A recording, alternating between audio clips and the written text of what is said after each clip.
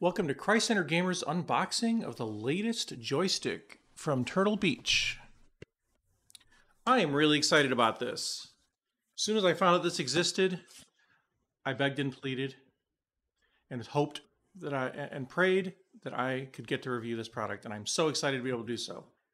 This is the VelocityOne Flightstick from Turtle Beach, their newest foray into flight sticks. Now, the first one was their flight yoke, the VelocityOne flight yoke, which was huge. The thing was just gigantic and very expensive and very nice. But it did not really serve the space combat or simulator genre well, where this one tries to do that. It's got a trigger. The other one didn't have any means of firing. This one is an actual joystick, which is appropriate to many types of simulators and space combat and things like that. And this thing is loaded to the gills with features. It's got Bluetooth app. It's got ambidextrous design, which is great. It's got flight management display, multi-mode trim wheel. It's got crazy amount of axes. Here you go on the back. Get a good close look at that. Talks about all these different micro switches. It's got touch pads and all kinds of stuff. And it's Xbox One and Windows compatible. So I am really excited to give this thing a whirl. So let's get this thing open. I don't want to wait any longer. I've been staring at this thing for months. Curious about it since I first posted that first press release. I've been excited about this product. I've never seen anything with so many features. And the price is, I believe, $129, which I wouldn't say is low, but considering all its features, it's very, very competitive. Its most popular competitor is probably this guy right here, the T16000 from Thrustmaster. It used to be around 70 to 80 bucks. I don't know what it's going for these days, but it doesn't have even anywhere near the feature set that this is supposed to have. So I'm really excited. Let's get this open and see what it looks like. All right, so now we've got box in a box. We pull this down. All right, I guess we'll show you off the first things first. We have got our flight stick overview, and I just dropped some pamphlets. But there's our flight stick overview and our quick flight guide right there. Okay. And here's what the inside of the pamphlet looks like as well. I believe they have digital versions of all of these. In preparation for this review, I was reading some of the online documents, or for this preview. So, yeah, here we go. I dropped some warranty info and stuff like that. Let's see, what's the warranty on this guy? Is it 1 year or 2? 1 year. Okay. So, there it is. All right, more stuff in the box. All right, so for this, I'm gonna have to, I almost missed the Turtle Beach sticker. All right, so I'm gonna go ahead and put these over here out of the side of the camera. I'm gonna go ahead and pull this up and see what I got in the inside. Okay, so this opens kind of funny. Okay, so I'm gonna go ahead and show you what I saw. So I'll go like this, and you pull it out like so. It's kind of an interesting approach to that. I'm gonna go ahead and put this box on the floor. And we're going to go ahead and separate this and see what the magic is. Okay, so we got one side. I'm going to go ahead and put this in the box. All right. And now we've got box of something, probably cables, and the flight stick, and some yummy treats that you're not supposed to eat. We're going to put the yummy treats away. Okay. It's a goofy packaging, but it seems to work okay, but it's funny. All right.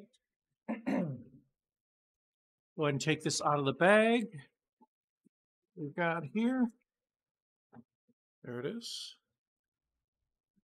Okay.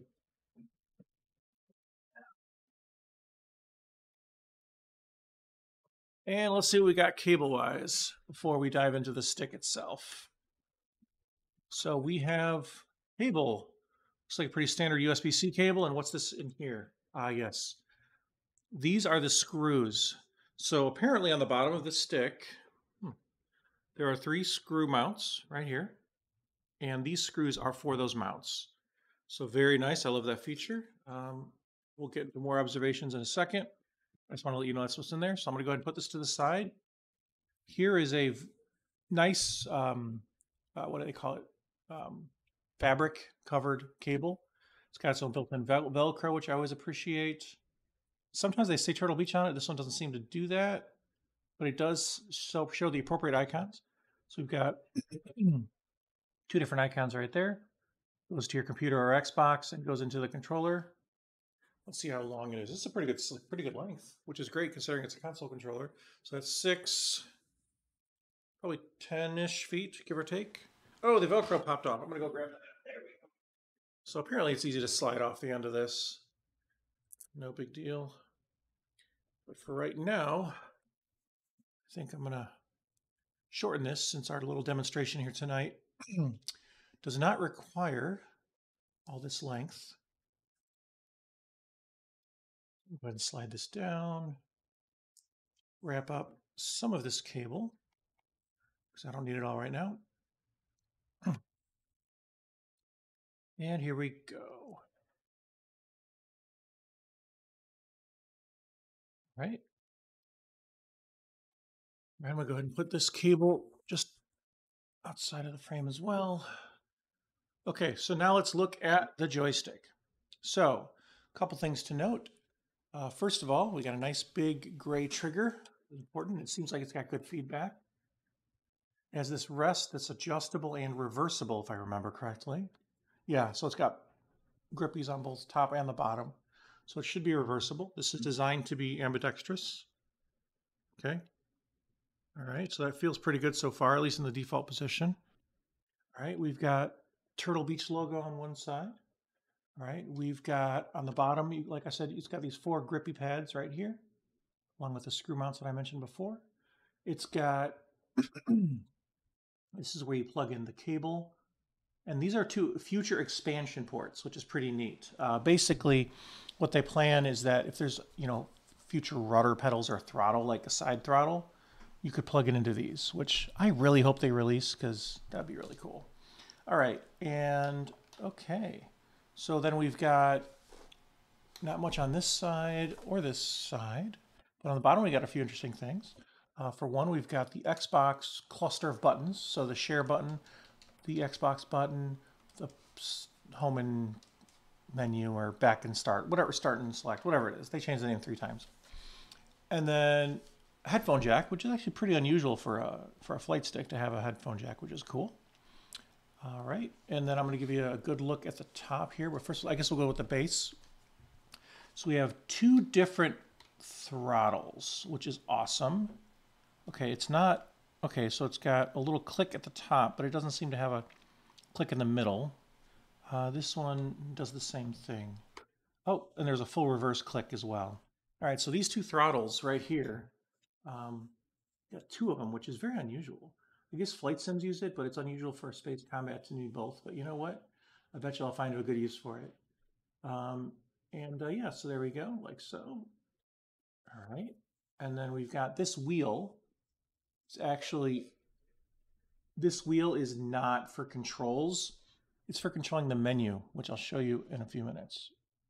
And then we got 4 buttons on this side and 4 buttons on this side, which is awesome.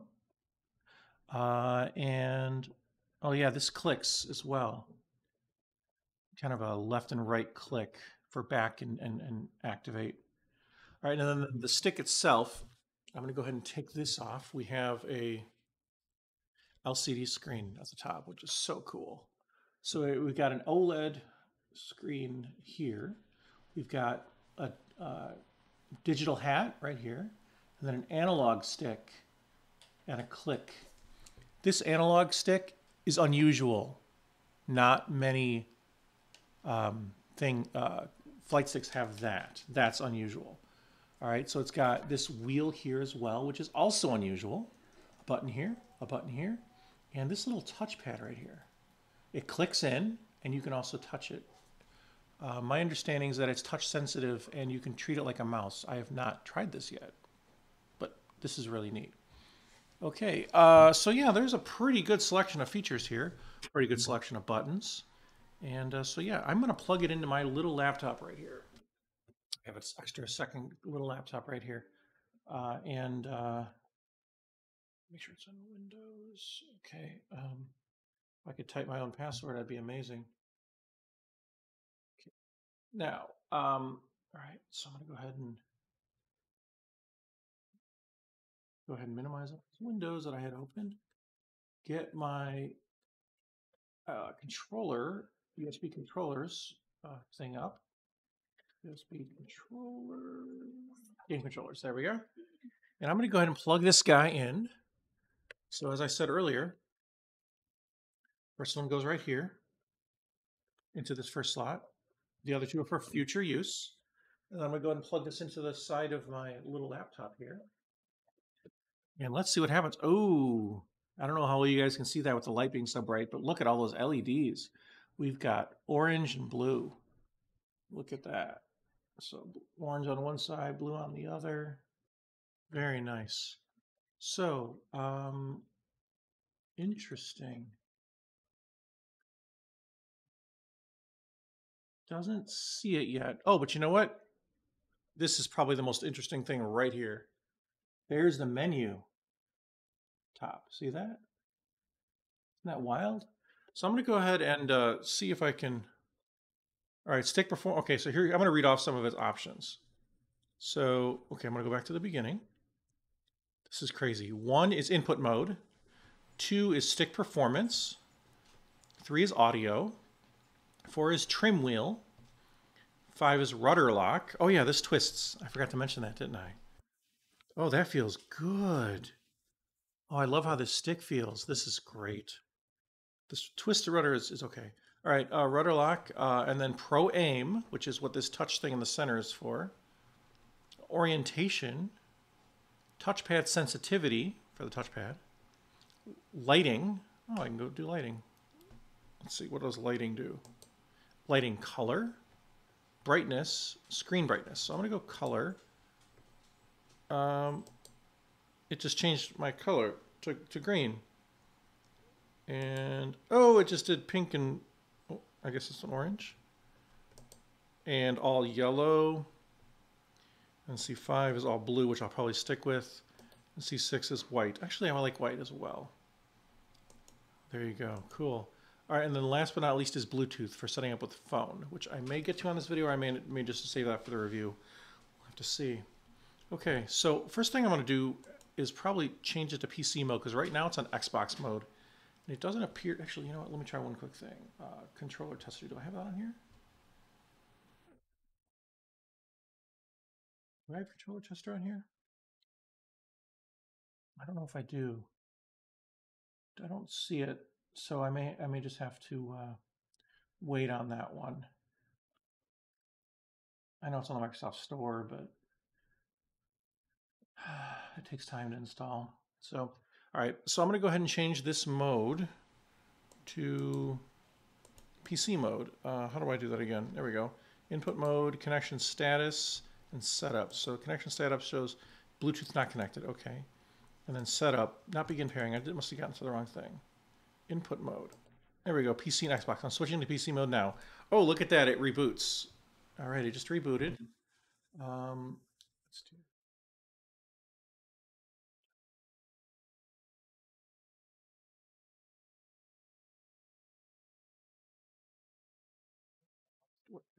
Okay.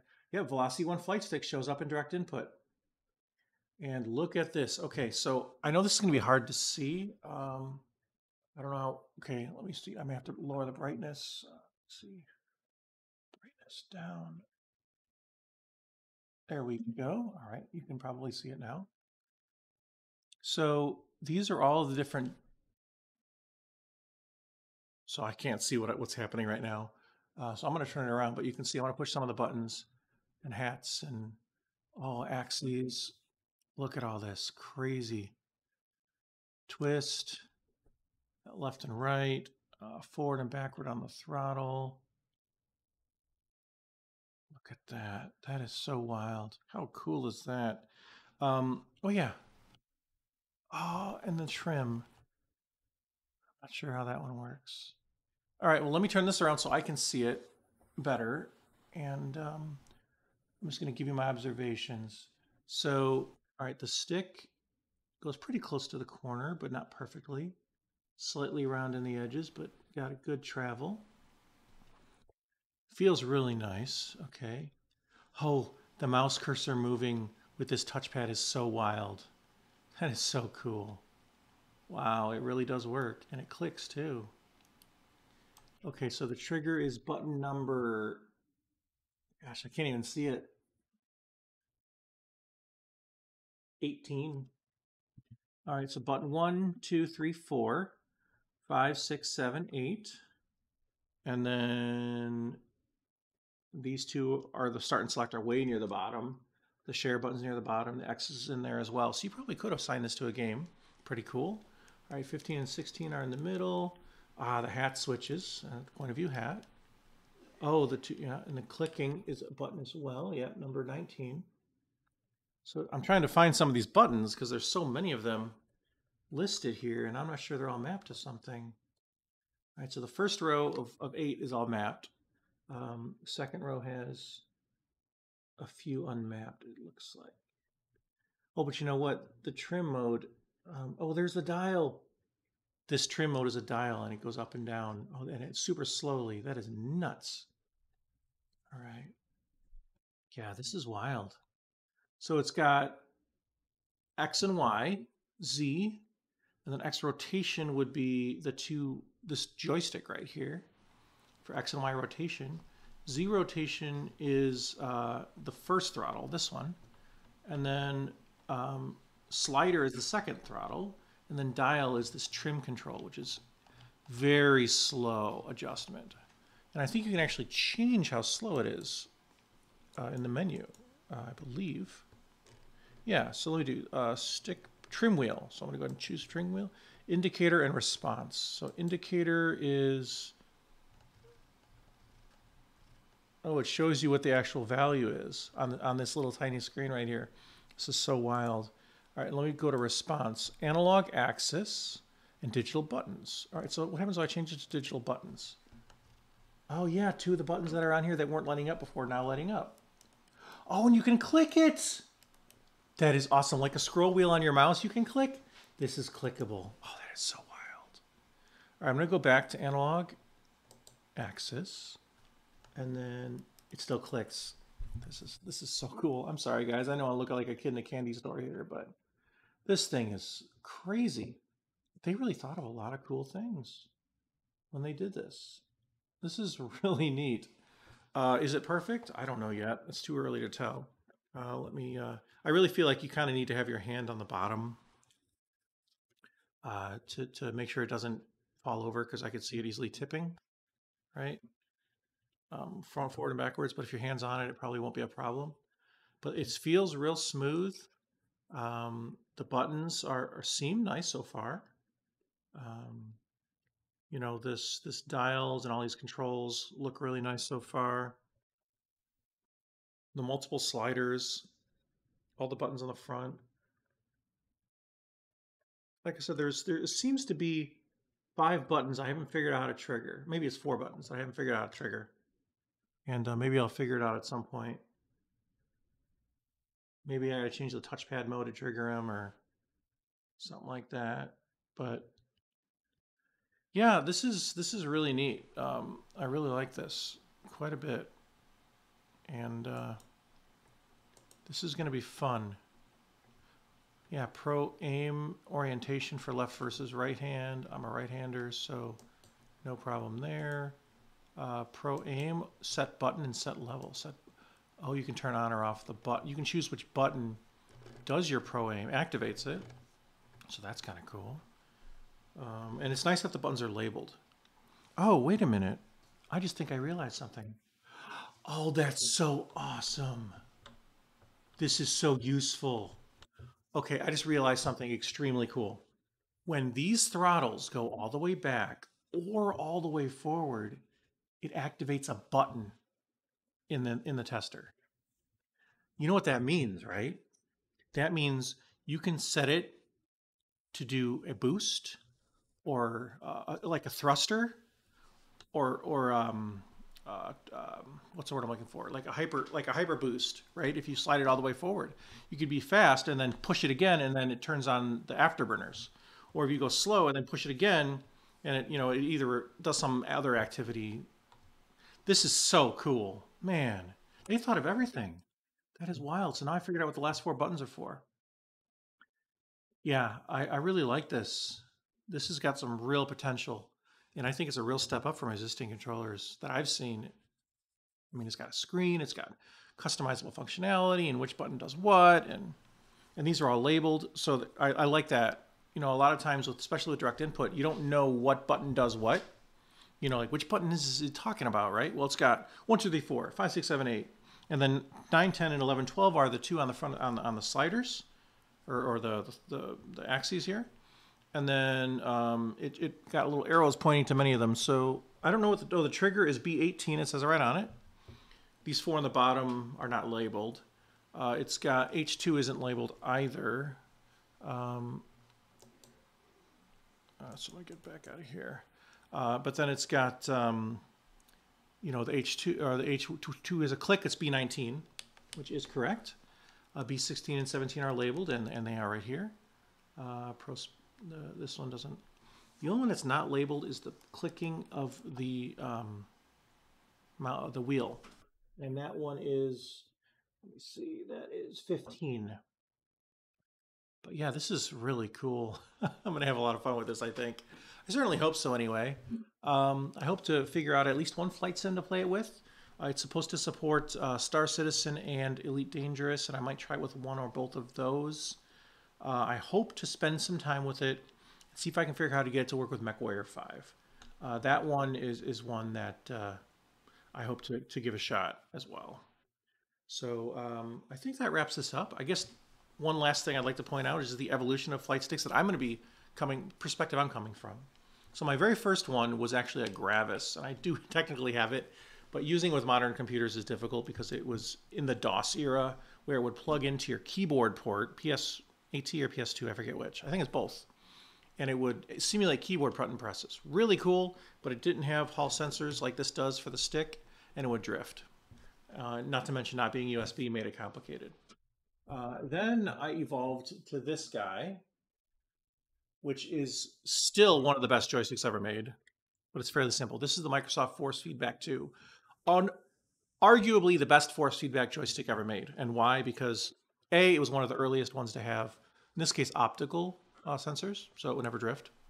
Also, force feedback is absolutely incredible. But unfortunately, this one is showing its age. These buttons don't really work very well anymore. And while these all work, the trigger sometimes sticks.